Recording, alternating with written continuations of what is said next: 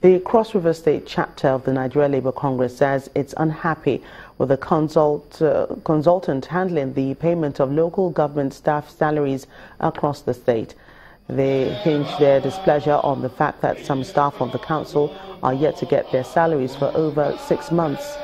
The protesters are demanding the removal of the consultants handling the issue, and the Commissioner for Local Government Affairs is suing the patients among those yet to be suing for patients among those yet to be paid, noting that the state government is following due process in the disbursement.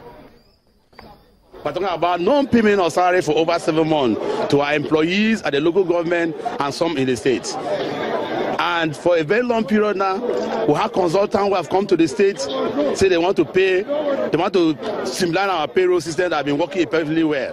Unfortunately, they have disappointed us. We had a series of meetings with the stakeholders instead of the commissioners of finance and commissioner for local government affairs. Unfortunately, they have been all empty promises. So today, we have decided to have a peaceful demonstration by picketing the Ministry of Local Government Affairs and the Office of the Head of Service. Why are we picketing the Office of the Head of Service? We want the Head of Service to wake up. They have been sleeping. Let him wake up and do the needful. I thought that NLC would have understood it of government, because the issue is not that there's no money to pay, but we want to get the authentic, clean salary payroll where those who are genuine workers are paid. Now, my appeal generally is that they should please, this government has been so nice to workers, and the local government staffs are not any exception.